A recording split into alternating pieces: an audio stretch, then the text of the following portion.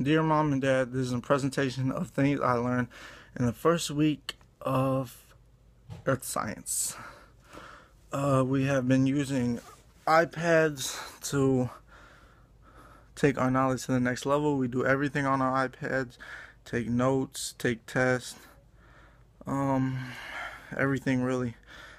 We wrote an essay the first week, I guess, that I didn't do so good on, and it was about the Big Bang Theory and how the Earth was made.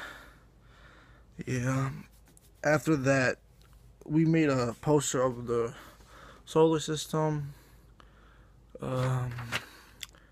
We discussed Newton's laws of gravity, how they were responsible for the formation of our solar system and for keeping our planets in orbit still today. We studied Kepler's law of planetary motion from a no. We discussed the difference between asteroids and meteorites and comets and matching consequences of impact with Earth. Our first test provided we have internalized our new knowledge with a whooping class average of, I don't remember the class average, but it was probably good. I really don't know. We learned about stars by first learning about electromagnetic radiation spectrum of light. We separated visible light from the spectrum and used it to analyze chemical composition of stars via their light absorption and emission spectra.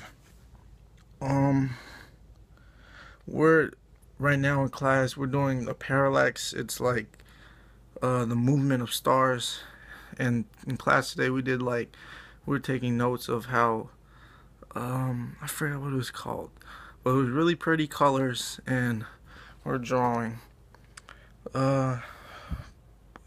We'll be spending the next few weeks studying the characteristics of stars, and concluding our astronomy unit with study of the sun.